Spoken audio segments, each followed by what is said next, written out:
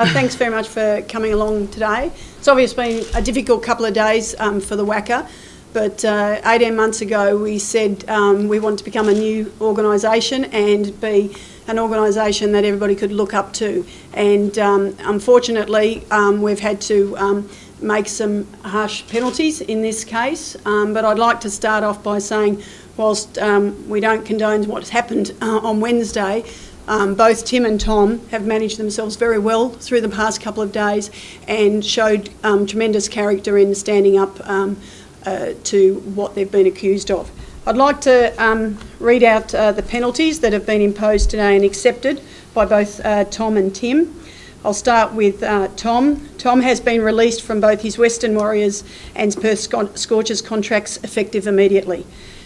He will also undergo 40 hours of community service in an area of alcohol-related harm.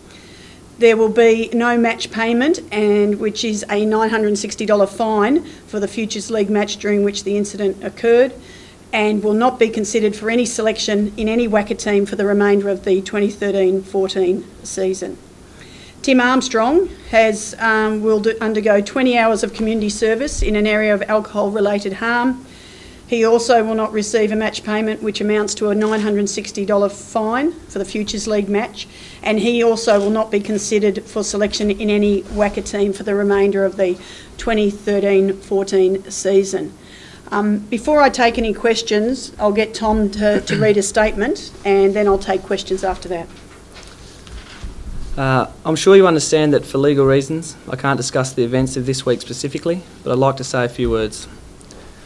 I want to apologise to those who are close to me, because that's one part of this week that has left me most disappointed, that I've let down some people who have helped me tremendously in recent times. I've been working through some personal issues in the past 6 months, relating specifically to alcohol abuse and my mental well-being. This incident is obviously a backward step from the progress that I have made in those areas with the help of others. I'd like to apologise to Warriors and Scorchers coach Justin Langer, who invests so much of his time and energy into his players and who has always been there for me in my cricket. I know he would have taken to heart my actions, and I want him to know how sorry I am. I want to apologise to our CEO Chistina and our General Manager of Cricket Operations Ben Oliver, who have also done their best to help me work through my personal issues in the past 48 hours.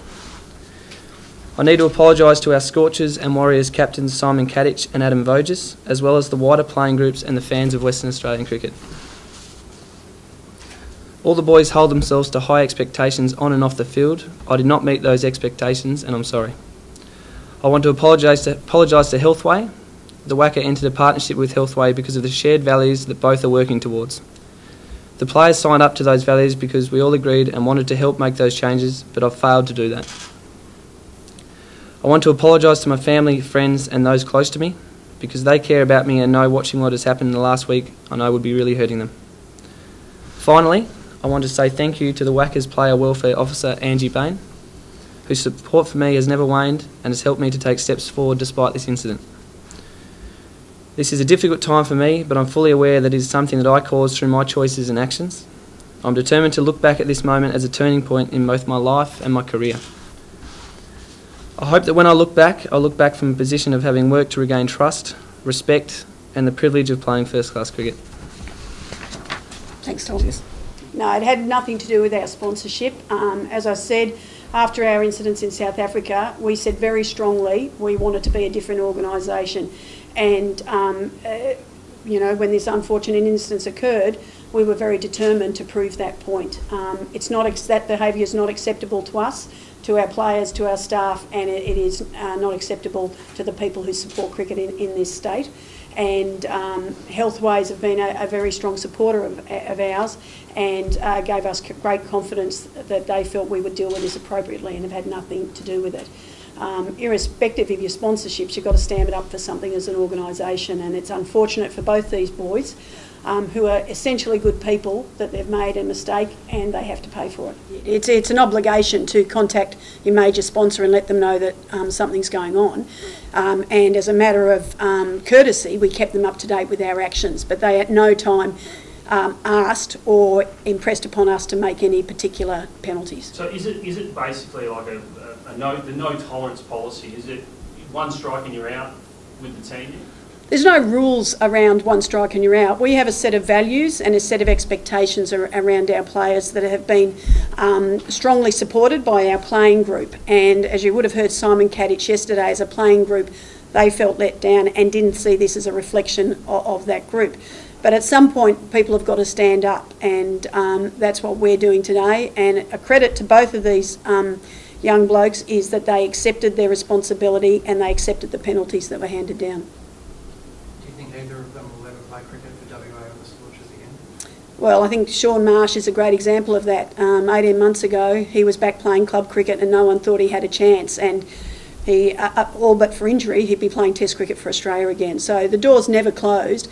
And, you know, I think a lot of us here would have children and they make mistakes and they grow and they come back. And I think these two blokes have that opportunity, but it comes down to them. The players, are they free to play grade cricket? Yes. From this weekend? Yes, yeah. What relationship do they have with the WACA now? Their contracts are torn up.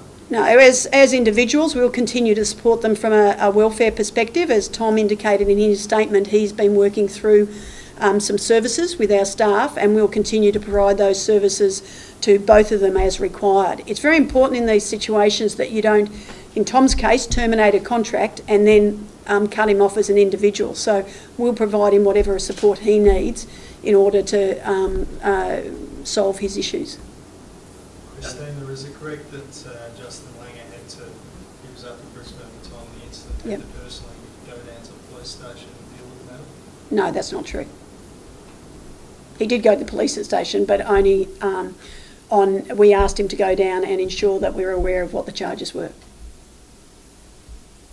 The community service, was that, did the players offer that almost as, you know, as a... It was our insistence. I mean, we live in a society now, as we're all aware, Danny Green's very heavily promoting around the country about the violence that's existing with alcohol, and we wanted to put the boys in a situation of understanding what harm that could do, either from a health issue, violence or other things. So it was important for us that they got to see what the end result could be.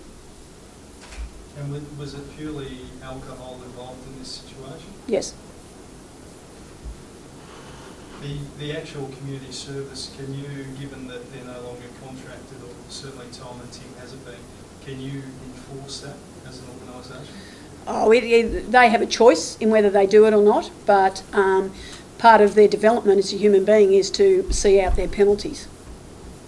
And how do you see this incident affecting the gains that you have made in terms of perceptions about culture around that? I think the important thing is how we respond to this thing. You can't stop things from happening, but you could put in place parameters so people understand what's acceptable and what's not, and then what the punishment will be. I think it will strengthen the playing group and the organisation in regards to how they want to be perceived. They've all worked very hard on that, and as you all know, Justin more than anyone has driven that with the playing group. So I think it will just galvanise the group. You talked about that hard work. That's a long, you know, there was a lot of problems, and then for a long time it's been really good. The culture is it really frustrating now from the CEO's perspective that some of this happened. I don't think there's anything wrong with the culture due to one incident. Of course, it's frustrating, but if we're going to go through life without any challenges, you know, it would probably be a very interesting life. We've got to deal with these things. Not everybody's perfect. We've got, you know, 70 athletes that we deal with or more. We'd be foolish to think that, you know, there wouldn't be errors along the way. But what you want to do is mitigate them as much as possible and make people accountable, and then help them become better people. Can you confirm what time they were out to? Around about 3 o'clock, 3:30. And none of the team were out besides those two? In regards to this, yeah, obviously during the night people went out for dinner and, you know, relax after the game, but there was no one out, you know, at the time they were out.